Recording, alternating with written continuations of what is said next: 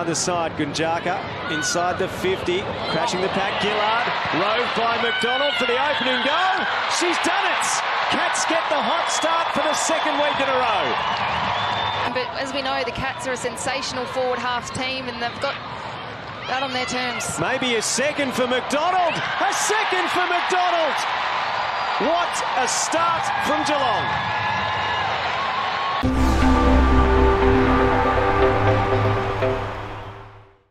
With room to move and assess. Kick inside 50. Scott on a bursting lead. Maloney's the deepest target. She goes to the pockets. Parry takes the mark against her former team. When Shelley met Parry, who goals? Geelong is on fire. Melbourne has a huge mountain to climb, the defending premiers. Birch goes in, fed out. Gehring, Parry, the one-handed pick up, lost it. Kicks back towards the teeth of goal. Darby in front. Taking every opportunity, the Cats, to inflict blows on Melbourne.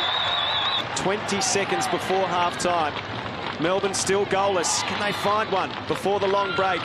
Lahin Mackin out the back. Goldrick inside 50. A chance marked. Feels like it has to go through.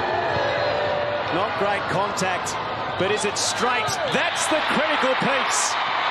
And they celebrate with immense energy and joy. Is that the moment that kick-starts the defending premier?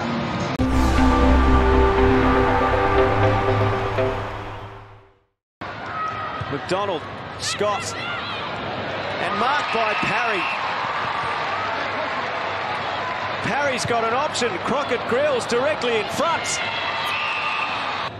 To put the margin back out to 4 goals. Crockett Grills. Kick looks good. She's got it. Chance for Morrison. She's been everywhere. Her kick smothered by Hanks. Picked up by Maloney. Clean-handed. Off to Scott. Fends away. Left foot dribbler. She's got it. 50th game for the Cats. The former D piles on more pain.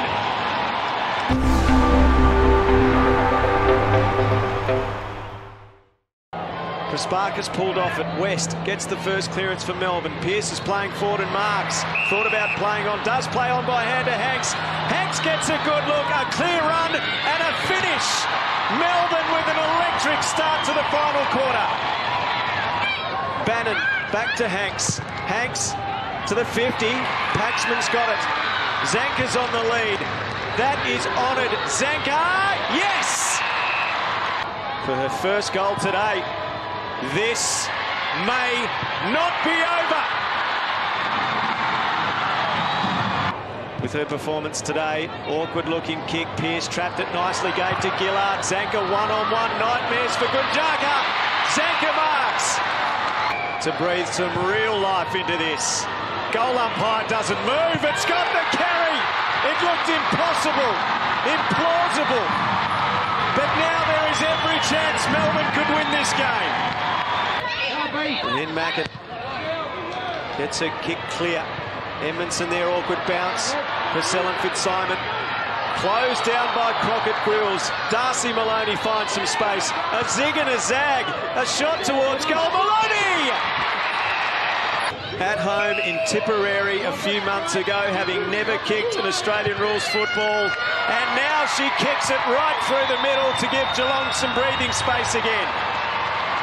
Hawes kick around the wing. Rankin comes to meet it. Goldrick waiting front and centre. Now the foot race. Gunjaka and Zanker. Zanker gets an obliging bounce. Now the finishing touches. Open goal. Got it! 2 goals the difference. A match that has proven far more riveting than it looked like it was going to be the case. Paxman comes away to Hanks. Open forward line. Gillard in front takes the mark. Zanker doubling back. Hanks, a tumble punt. Gunjaka needs to be clean. Paddles, picks up, holding the ball for certain. Play on to advantage. Open goal. Amy Mackin. 6 points in it. They are back from the dead, the D's.